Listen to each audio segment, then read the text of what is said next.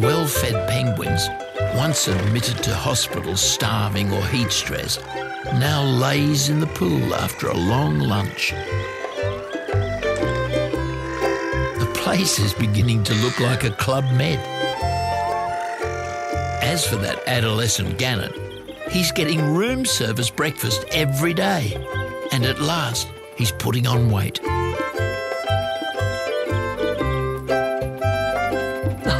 He's still not very nice to his personal dietitian, though.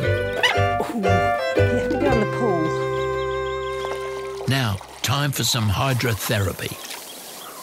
Food that dries on feathers spoils waterproofing, so Marg's patient gets a shower in the penguin plunge pool.